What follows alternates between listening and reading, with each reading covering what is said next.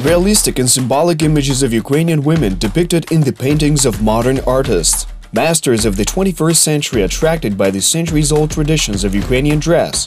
Two artists whose stylized portraits are rediscovering the country's cultural heritage. UATV took a look at the workshops of the two authors in order to unravel the secret of the attractiveness of the Ukrainian female image.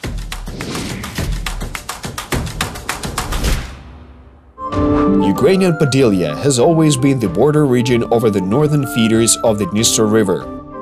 After the fall of Kievan Rus, these lands passed into different hands many times. The Grand Duchy of Lithuania, Poland, and Muscovy. Travelers called the Podillia region Ukrainian Italy. At the end of the 18th century, the Russian Empire took over most of Podillia and began to actively colonize it. Here, the land was given to especially loyal nobles, and they brought with them their peasants from family estates. Back then, slavery in Russia was legal, and up to half of the population were serfs. Serfs and their children were literally the property of the landowner. In 1776, a boy was born in the village of Kukovka to such a relocated Russian family. He showed a talent for drawing from an early age, but his owner was not interested in this, and the young man was sent to St. Petersburg to study as a pastry chef. There, the young man managed to finish a course of the Academy of Arts and impress Russian high society with his works. He created one of the famous portraits of the poet Alexander Pushkin. The implacable master returned his serf home and forced him to serve at the table, and yet the artist still managed to do what he loved. Over the course of 2 decades, he created many portraits of ordinary Ukrainian villagers, including the girl from Podillia. The name of this painter was Vasil Tropinin, and he got his freedom only at the age of 48. He was always attracted by the images of freedom-loving Ukrainian women in bright folk costumes, and contemporary art in Ukraine owes a great deal to this creativity, which was undesirable in Russia. I paint Ukrainian folk clothes, according to traditions. I try to do this with a love of tradition, of Ukrainian costumes. For myself, I described my technique, my style, as modern folk. These are some folklore motifs, but created in a modern manner. In the 19th century, portraits rarely had any other reading, except for the obvious, and in the 21st, artists who formally paint portraits actually tell stories of Ukrainian culture, symbols, even rituals. These are not portraits of certain people, they are probably just female images. Rather, these are stylized images, not portraits. Ukrainian culture is mystical. All these ceremonies, costumes, embroidery, it's all so exciting. I want to transfer it to the canvas. And next, how did two residents of a megapolis discover their rich Ukrainian ethnos? What's the difference between creative approaches and techniques of the painters? What happens if they paint the same female image? You can see the results of our experiment at the end of this program. There was a tradition in the Middle Ages to mostly paint images of saints, stylized icons. In the 17th century, an artistic revolution took place in the Slavic world under the influence of Western Europe. Masters of the brush began to depict their contemporaries. Later on, this genre would be called persona, from the distorted Latin word persona, still a stylized but realistic human image. In the Middle Ages, art was always perceived through the prism of religion. The picture was not to depict reality, but using symbolism to inform the viewer of something important, as a rule, moral teaching. New times demanded the closeness of art to life. Personas became more realistic until they eventually turned into real portraits, like Vasil Tropinin's. The art of the 20th century brought about a reverse turn to stylization, but on a different level. Anyway, the modern artist must first master the academic foundations. Anna Didenko graduated from the Kyiv Institute of Decorative and Applied Art and began with realistic landscapes, still lifes, and of course portraits, from hetmans to contemporaries. She had the opportunity to restore the images of the Ukrainian dissidents of the Soviet era for an exhibition project. There was a series of portraits of members of the Ukrainian Helsinki group drawn by me. There are 45 paintings in such an academic style. Changes in life also contributed to escaping from realism.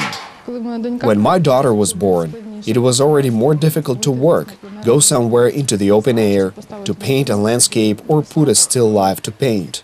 And such a stylized work, at some stage you can stop it and then come to finish, so there's nothing binding you to nature. Where did the unusual female images come from? Almost faceless, but with bright outfits and decorations. Like many artists, Anna does not quite know the answer to this question. I began to study jewelry. I myself created jewelry that was close to ethnic jewelry, but out of modern materials. I went to many exhibitions at the Honchar Museum, talked with reenactors, ethnographers. I managed to get into it somehow. New paintings by Anna Didenko attracted attention immediately.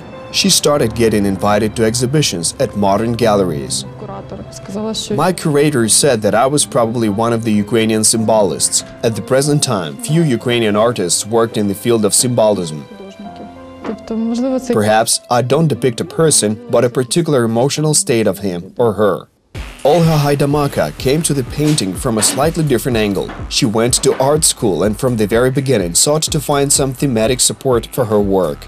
I wanted to find some kind of style of my own, so that people would remember it, so that it would stand out among others. I tried to draw landscapes, some flowers, animals, but it was all wrong. I found myself reproducing Ukrainian clothing. Each region of Ukraine has its own system, a special style of national dress with typical local embroidery designs and colors. The works of Vasil Tropinin helped to study the Podillia system of that time, and Olha's works are based on the traditions of Chernihiv region. I was born in Kiev, but every summer I stayed with my grandmother in the countryside. And somehow I loved it all so much, all these traditions. These childhood memories are very nice, and I wanted to bring them into my works. Olha was so captured by the diversity of Ukrainian national dress, especially female dress, that after school she went to study not as an artist, but as a fashion designer. Her stylized portraits were created as a result of this influence. I discovered this style to draw a small head, hands, and very large hats and sleeves. So I want to express my admiration for these wedding wreaths. They're so massive, there are so many small elements. I want to portray them as being very large. And embroidery on the sleeves. Olha began to draw for herself and posted pictures on the internet. Then suddenly she was noticed in social networks and offered the chance to arrange a personal exhibition, not anywhere, but in the House Museum of Taras Shevchenko. She had to work hard. I had only 3 works. I have never held a personal exhibition. And after that, I found my inspiration and I began to draw my series with it. That exhibition was called The Soul of Ukraine, which fits the works of both artists. Anna Didenko and Olha Haidamaka share the secrets of their stylized painting and tell us how all of this done. How it's made. Even from the very beginning, portraits were not pure art. The customers always dictated their requirements. Today, this genre has been almost completely replaced by photos, but some people who can afford it want a painting with their image on it. Anna Didenko accepts such orders, though, from a creative point of view, quite reluctantly. But just when you create of your own free will, you find something interesting, you work on it yourself, you live it yourself, then you enjoy what you've created.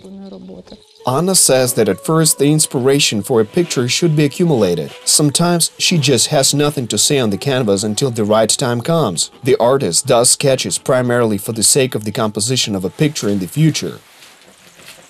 This is the embossed effect. For it, I use a substrate for painting from acrylic paste. To achieve this effect, we need to take some gaze and prepare the parts that we want to make voluminous. I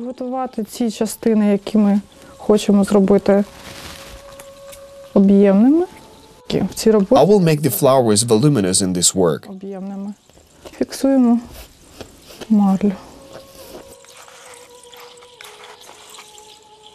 We'll leave the parts that will appear transparent. The gaze will be seen through them.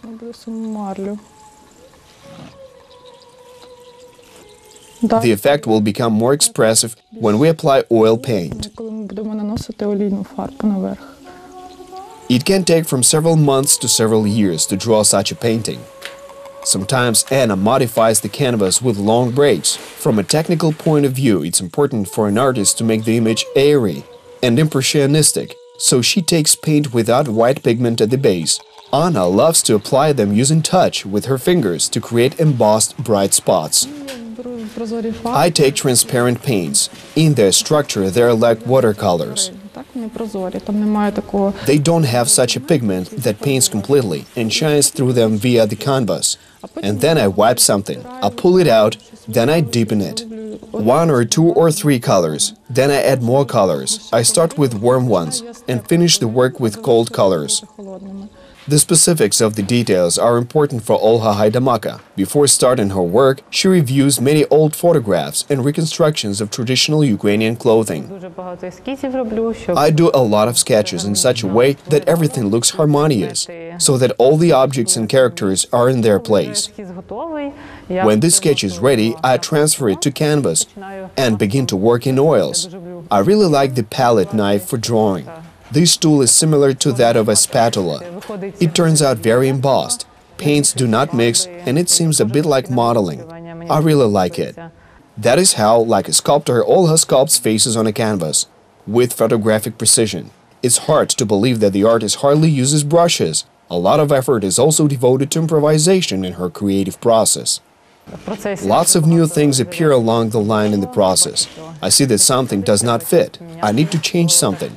It so happened that I draw a face for a wig, and then I take and wash off everything with a palette knife, remove all the paint and start painting again. Each of Olga's pictures takes 1 or 2 months to complete. Some works are bought by lovers of Ukrainian ethnos. Sometimes the artist gives them to people with whom these stylized portraits are painted. I am inspired by many Ukrainian famous personalities, especially singers. My husband and I went to a concert of the band Vivian Mort, and I painted a work specially for this concert, so as to present it to the singer. She definitely liked it.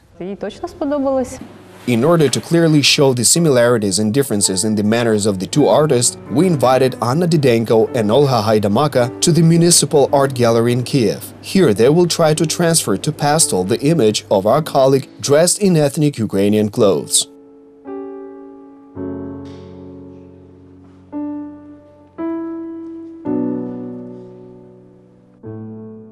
One nature, two interpretations.